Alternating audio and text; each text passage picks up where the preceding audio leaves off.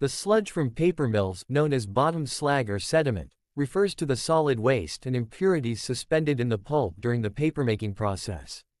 The bottom slag and leftovers from paper mills still have high recycling value. The treatment of paper mill sludge typically involves the following methods: sedimentation and separation. The pulp containing the sludge is processed through sedimentation tanks or centrifuges. During this process, the sludge settles to the bottom under the influence of gravity, while the clean pulp is separated. Filtration and pressing.